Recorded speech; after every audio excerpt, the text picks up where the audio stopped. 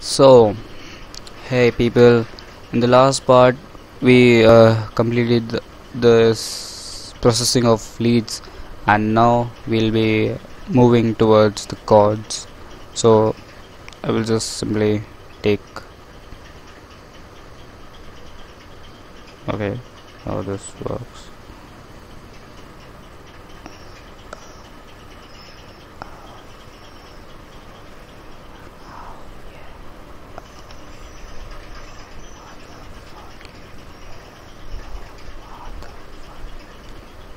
Just ignore. So that's the chords.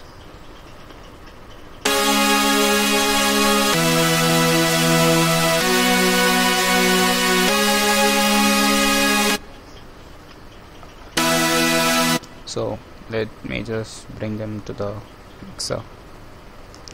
Right now I'm just doing this very roughly. I will arrange everything once like I feel like need to do that. Like when I'll move towards the breakdown, I will just arrange and color and whatever needs to be done, I will do that. So let's just process them.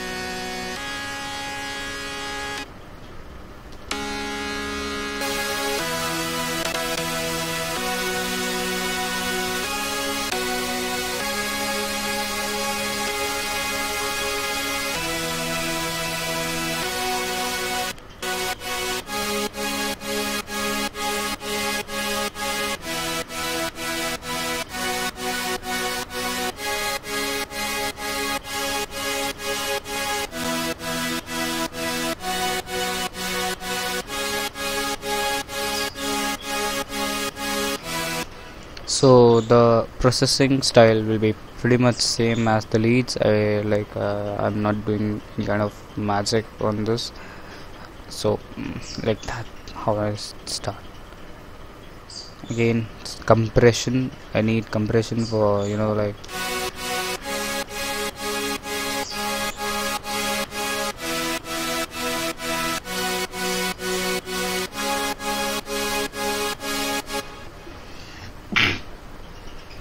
I'm sorry for that. Okay,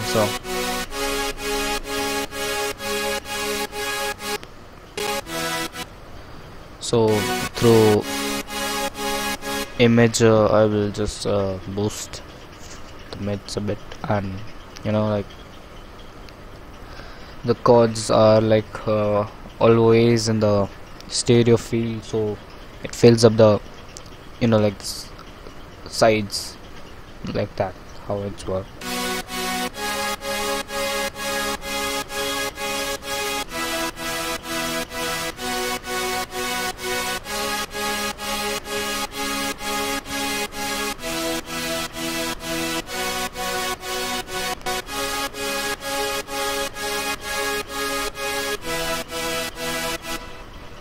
Again a low cut, like I just don't want.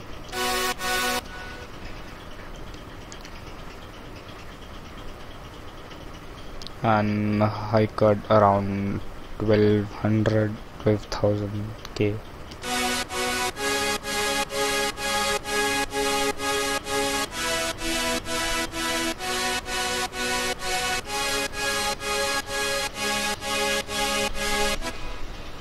So it sounds pretty good, yeah. I feel like that. And again this I just love this. Basically what it does that it boosts a bit on the right signal and a bit differently on the left signal, so it creates a nice like stereo feel in the synth.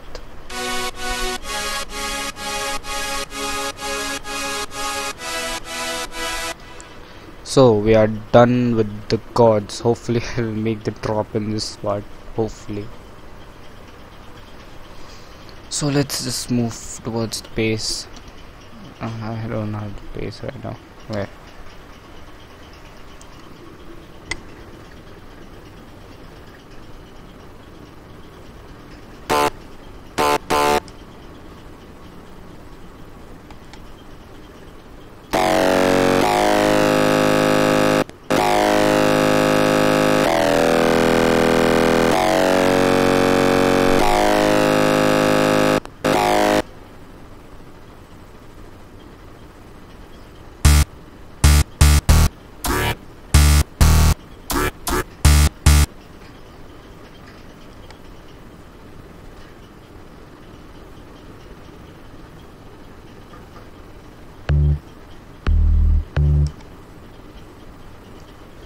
So we have the sub, the grid bass, the vowel bass, and I will not use we'll use this a bit differently.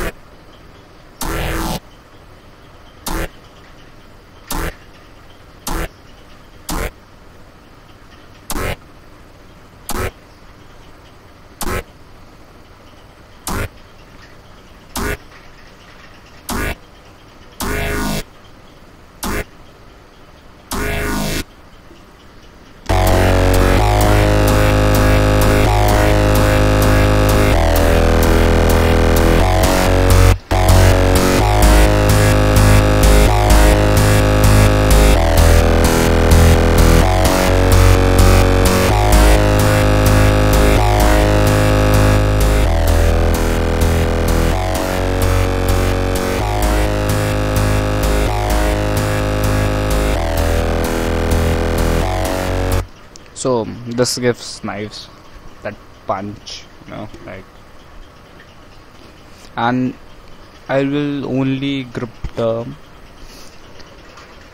bass lines. I will not take the sub bass in a separate bus. I will just the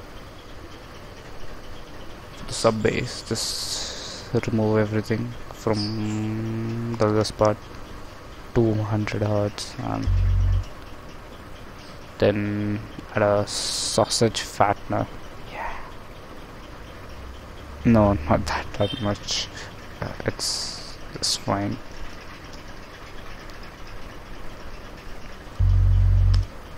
And the next thing is the stereo enhancer, and just totally towards mono. So you need the sub towards the center of the whole sound. It should not interact with the rest of the things, so that's why it's in the center. And I will side chain this a bit differently. Okay, there we go.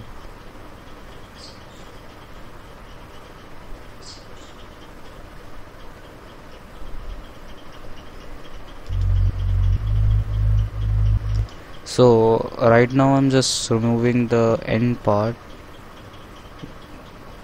What it does is that okay, fuck.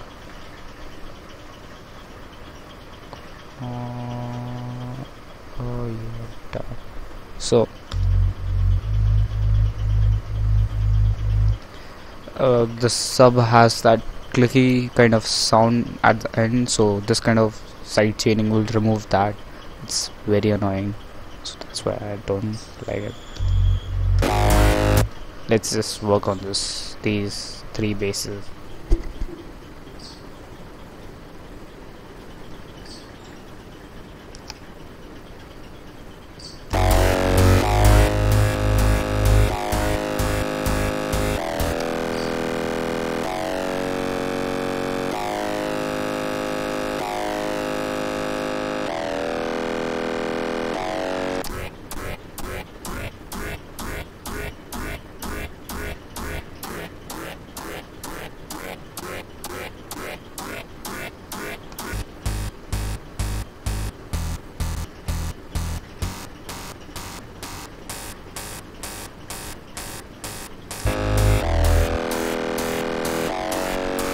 So now they have their own frequency range.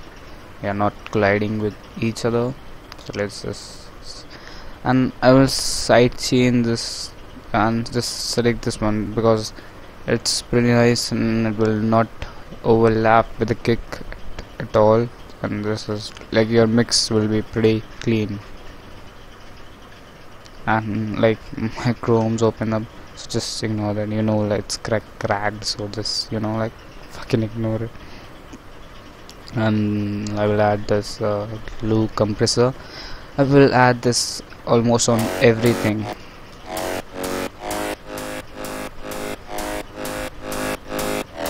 And the release is 2.2 because that will fit with the kick.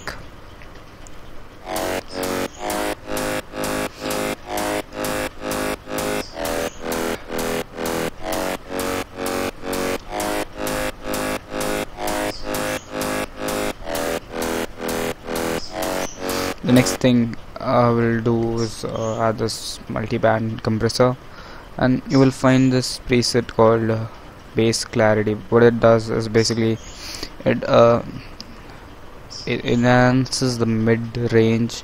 Like there is compression and there is like this expand mode, so it's pretty cool thing.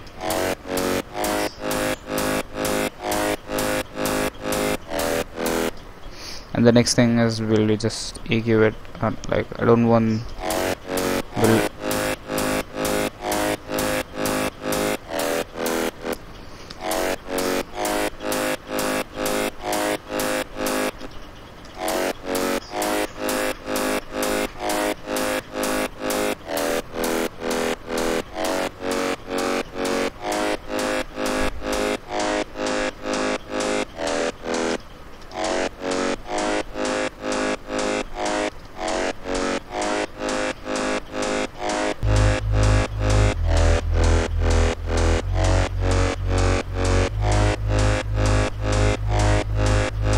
so that how it sounds all together.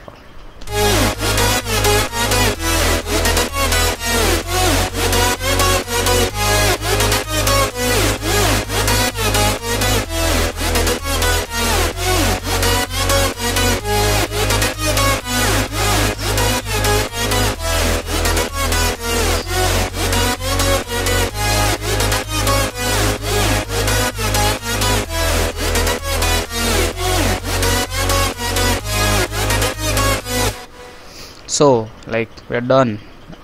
Now the next thing is just like adding the samples and that kind of shit. So let me just quickly do that.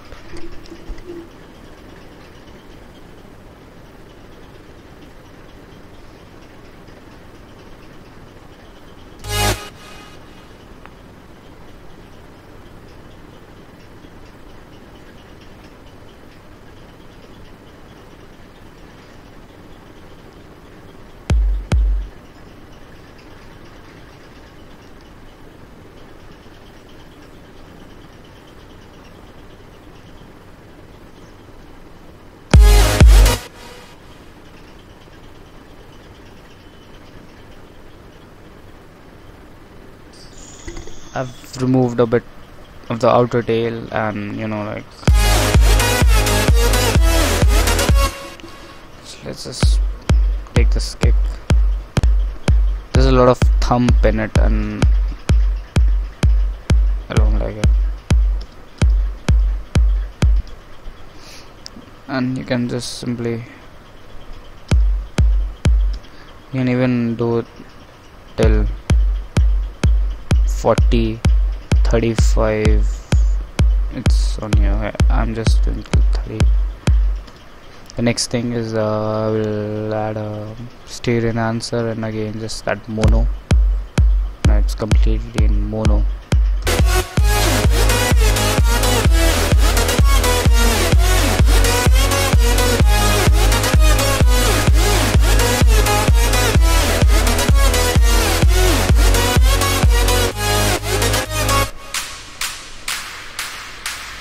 So just to complement the kicks, I will add claps. I will add different kinds of claps. Yes, I will add. This will be like the high end for the kick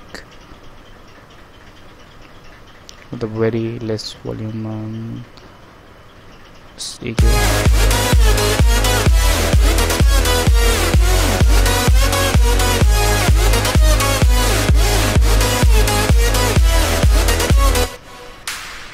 And these will be the main claps.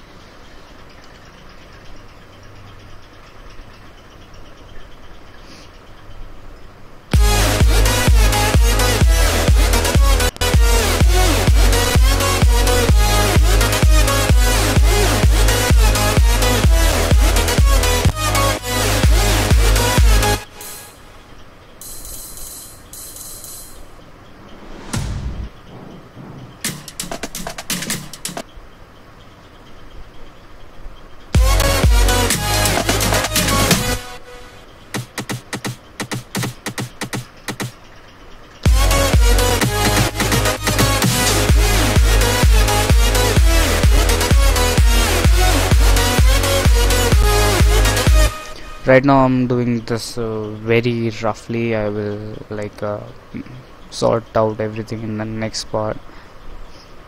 I hope you're fine with it, because I'm seriously doing it very roughly. I will add some snares in the here just to like add a variation.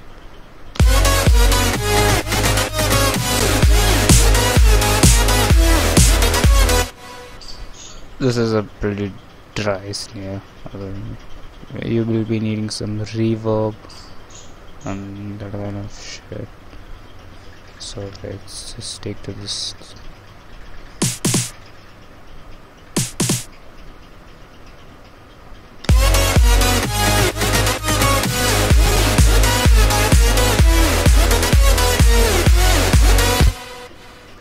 It sounds good.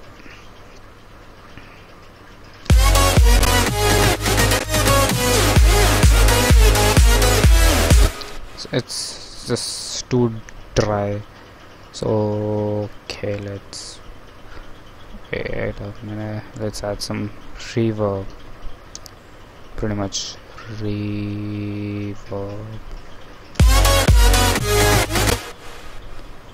some decay.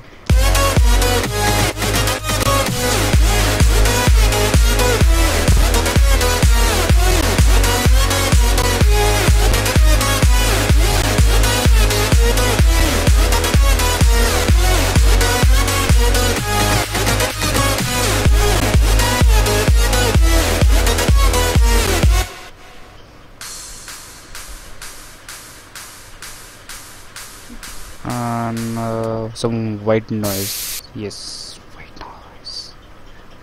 So what is the benefit of adding this thing?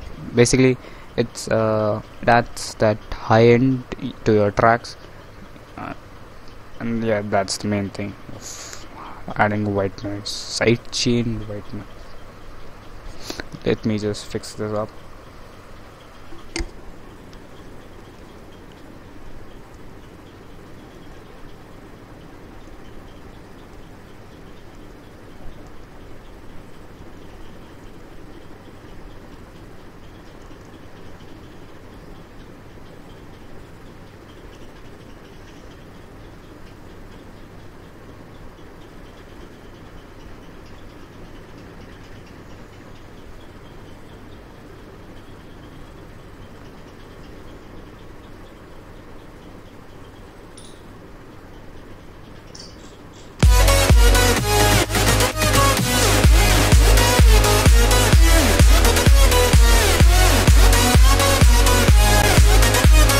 So right now we are clipping, and I will even fix that thing, but right now I'm not in the mood to do so.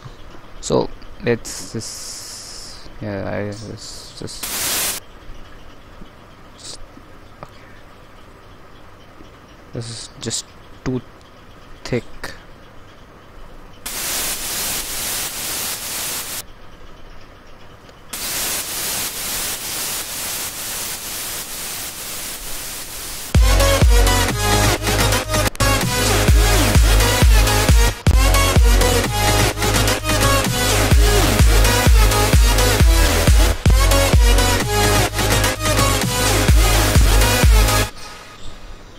and one I will be needing that impact sound as well. This will work.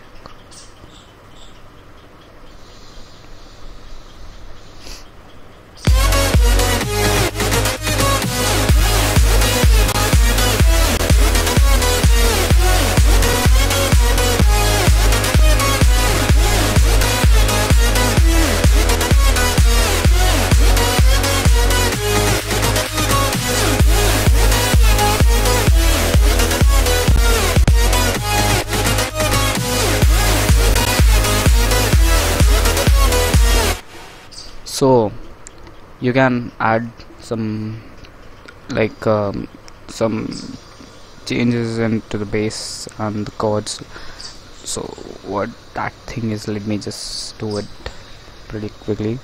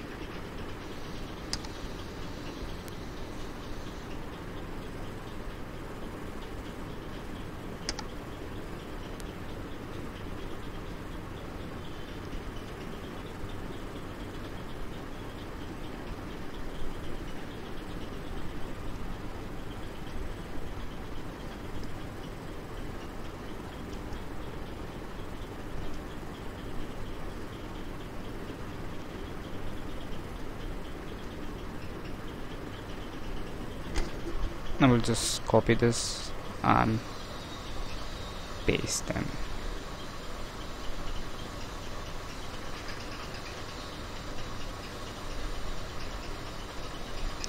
And we are done.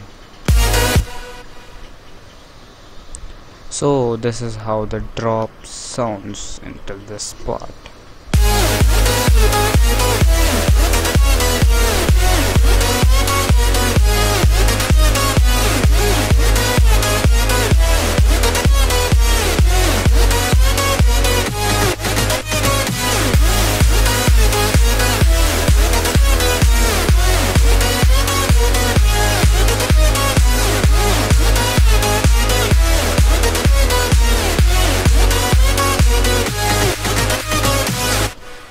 So this was the drop, and in the next part I will just fix the whole thing and arrange everything, and like you will just see everything is done like I would have been done with the breaks, the intros, like almost everything, and then I will explain why I have done them, and you know, like just everything will be in the next part.